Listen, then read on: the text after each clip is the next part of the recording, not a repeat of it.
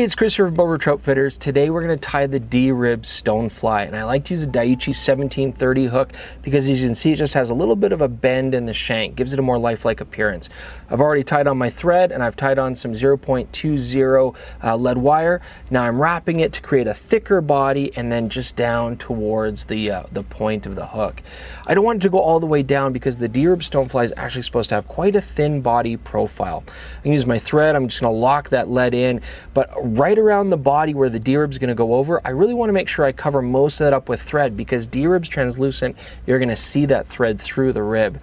Now it's time for the tail. I'm just using golden goose biots here.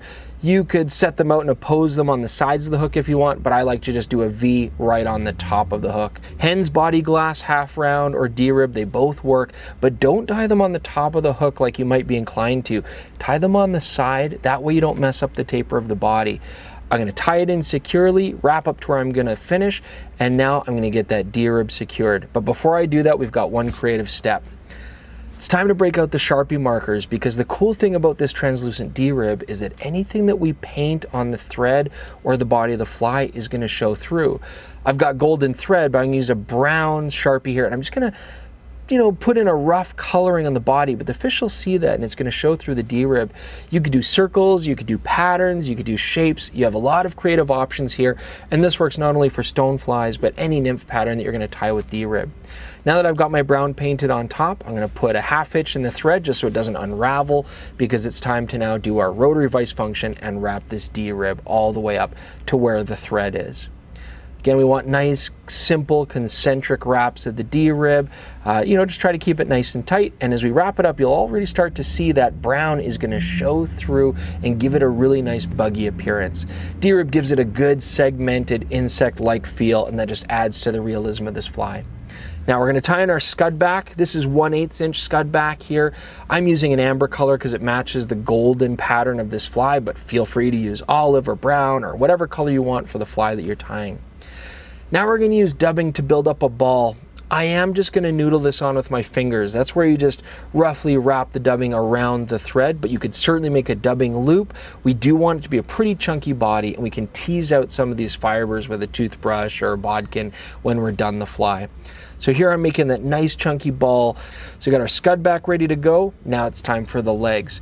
I've cut out a V-notch, and this is partridge feather that I'm using. It's actually shorter and finer than mallard flank. I think it works better here. I'm tying in the whole feather. I'm going to clip off the end there, and I'm securing it so that that V-notch goes down back towards the fly. It's going to make these legs splay out. Clip that off, and when I wrap the scud back over the top of the fly to create that shell back, it's also going to hold down, flatten, and separate those partridge feathers and give us a nice buggy leg appearance. So now we're going to tie that down nice and secure. And now very simply, we're basically going to repeat that exact same procedure. I'm going to noodle on another ball of dubbing. We're going to wrap that over the body. I'm folding back the scud back here and locking it down just so that, again, we can wrap it over and make a natural kind of finish. More dubbing here to create the second segment of this fly. And again, nice and chunky. We're going to wrap that in there. And then what we're going to do is simply repeat what we did with the partridge feather. We're going to cut another V-notch out of it, get it all set up, just making sure that we have a nice chunky body. Get that locked in. I generally want the legs in the front of the fly to be a little bit longer than the legs in the back. So select a partridge feather with longer feathers for that purpose. I'm going to put a last tiny bit of dubbing just to cover up that scud back and clean up the look of this fly. But it's a nice simple fly to tie. It's very effective. Stoneflies are in the water all year round. Don't feel like you have to fish these at a certain season. They work any time that you throw them in. It's got nice weight, it's got a nice look, and it definitely catches fish. There you have it, the D-rib Stonefly. Nice, easy, and quick to tie. Hopefully you guys enjoyed that video. Please check out the rest of our fly tying videos on our YouTube channel.